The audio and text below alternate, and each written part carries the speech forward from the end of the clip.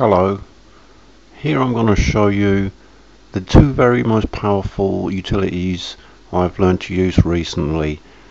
What I mean by utility is really more of an applet kind of combined service, online service kind of a thing. You might have heard of one of them. One of them is called Evernote. Here I'm using it on Windows.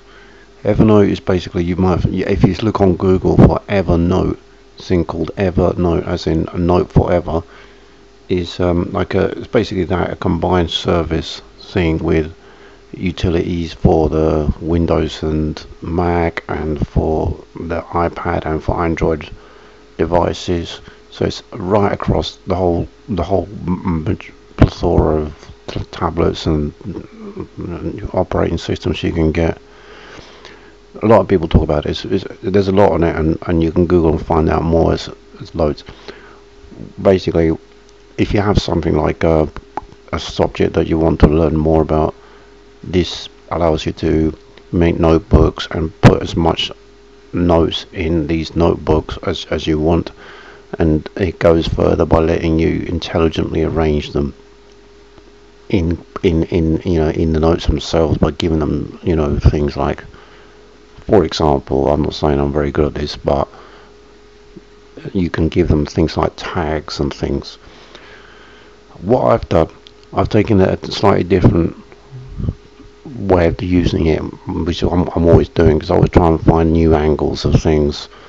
It's all very well, I thought, having ability to put notes on the cloud, as they call it, but I thought, well, why not take it further and make these notes actually help you? So they did this actually themselves, the Evernote people, by making like a quiz, kind of a companion utility called Evernote Peak. This basically, what is quiz? Okay, what is the Evernote Peak? What is this all about? Well, basically, they had the same idea. Why don't we try to make these notes help you, rather than just have them? I mean, anyone can go on the cloud and drop files on the web. That's all done and dusted. But what's the point? Another one. The point is that Evernote is more intelligent. It's supposed to be like a brain. It's supposed to help you. It does actually help. Therefore, why not actually make this help you more by helping you to remember stuff that you might want to remember from your notes. So you have like information on some subjects you want to learn.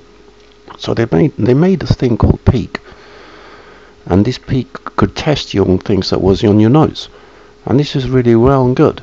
Problem is, the Peak is really rubbish, and it only shows you a very tiny amount of the note, so you can't even read half the note. So it didn't really work for me. I was trying to learn about Pizza Hut, work at Pizza Hut. I made some questions. For example, why are there additional things to do other than driving at Pizza Hut? And the answer to the question is in the text. This is a format, and what kind of things do you need to do when you arrive at Pizza Hut? So again, my notes here in Evernote are making answer question kind of format. So the application, I thought Pete would be able to test me on it, but it didn't work because it was just cutting off all the note. So it was a good idea, but done badly. So I want to tell you about this thing. This thing is called Studyblue. What this does, I've only just got it working, but what this does basically is it's not perfect, but it's not a bad thing. What it does is it lets you make some quiz cards out of your Evernote notes. It doesn't do it automatically though, which is a bit of a shame. What you have to do is you create stacks of cards in your study area. It's easy to get on. It's just like you go on to Studyblue. Sorry, this is called Studyblue, and then you make your account. It sends you an email, that kind of thing, and then you can create your user area. I've created my user area. It's free. You don't have to pay for anything. And then what you can do is basically make study card decks out of each kind of equivalent notebook that you have on your Evernote thing. You can also connect them, but it doesn't really work properly. So I'm not sure the best way to do it, but I would say, like, you find it, I'm not even sure how to use this yet. But you find the command. I found the command. I may have to do other presentations later on to show you how to do that. But you find you'll create new stack command in your study area, and then basically you just make a new stack of cards. I think this is something like an option like this. It's make plus. I'm not sure this is the right option. I only just started, but this I think would be how you create a new stack of cards, if I'm not mistaken. I'll try pressing it now. See if what happens. Okay, no, that's actually just oh yes, look at this has created me untitled flashcards. So that's basically as easy as how you do a new card deck. And with a new card deck, I could have just created a new Pizza Hut one. I could name it here, go on there and name it Pizza Hut, whatever you want to call it.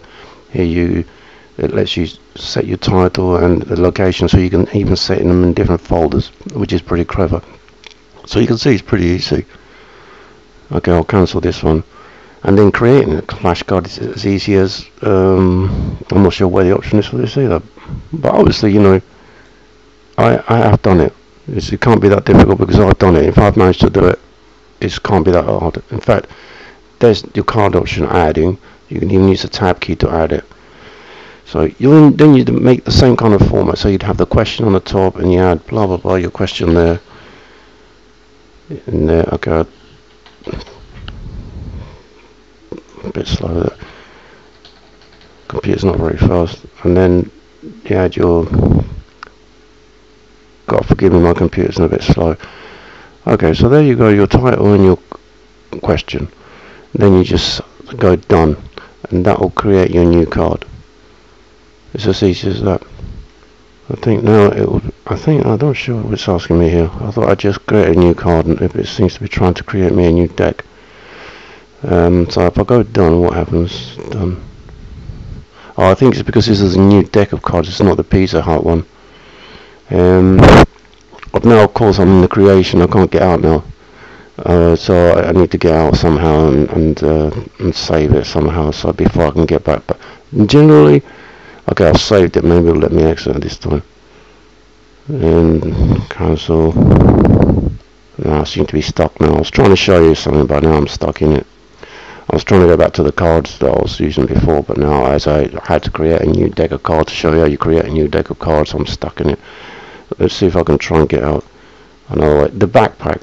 This is the option where you go to your folders directly. So I think this is your main navigation thing where you go. So let's go back to the Pizza Hut folder. Maybe this will take me back there. Okay, it's telling me that I might have to lose that information I just put in, so I've got no problem with that. Hopefully it'll take me away. No, that does it. It takes me, yeah, it seems to be trying to load my new stuff. Okay, so I'm back in the Pizza Hut one. That's good. This is what I've done from importing Evernote, but I don't do anything really. I'm not all that brilliant. I'm not doing very well here. You know, I thought I was going to be okay with Evernote, but copying and pasting seems to work. Anyway, so the good old-fashioned copy and paste method, so you can relax about that, because you can still just get stuff in and out using copy and paste, using new add card.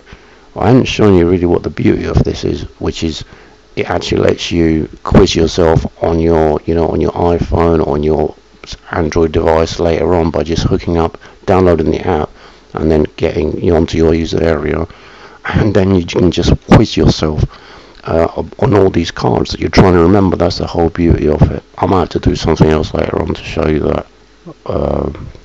But that's the idea of it anyway. Thank you very much. Bye for now.